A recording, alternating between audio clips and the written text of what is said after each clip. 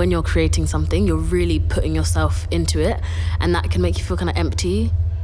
I don't mind that because I feel like that's just part of it. That's just part of the process. So even if I do feel empty, it's like I have put it somewhere. And even if it fails, that's just part of it as well.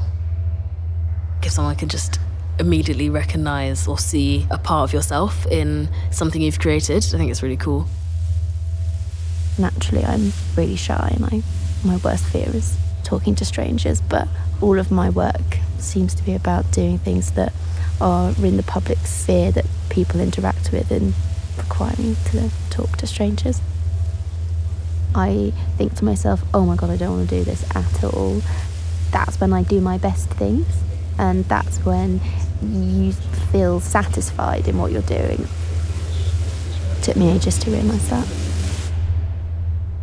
Coming from a background of no writers in the family or just friends, it was very scary because you really wanted to do something and you've said it aloud enough times that you kind of have to do it now, but there's almost no evidence of it around you. So how am I going to get this done? How am I going to reach that goal?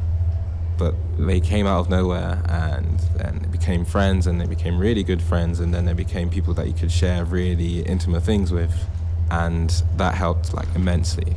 It makes you feel like you can actually do this. And it was, like the best thing I've ever done, because this is what I'm meant to be doing. This is the bit that's missing from my course at home. And then I came back and wasn't allowed to do any of the stuff that I wanted to do. And that was kind of like the struggle that I had at the end, where I just decided to stop. When I wasn't thinking about making things at all was suddenly when I started thinking about, I actually do still want to make stuff.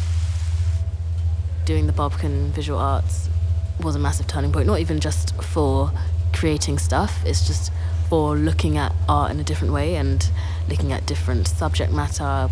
I've always kind of been interested in looking at like politics and like racial politics, and it's like a mark on the times, you know?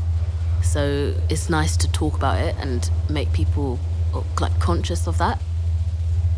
Coming up in a household that wasn't the same as like everyone else's who went to school or went to work with me, that definitely has influenced me. And seeing that people aren't doing the same as me, I went to do what I do more.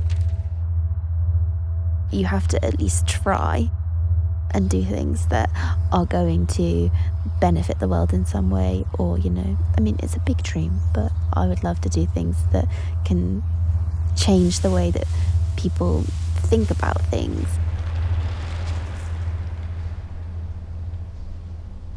Nope, let's do that again, that's rubbish.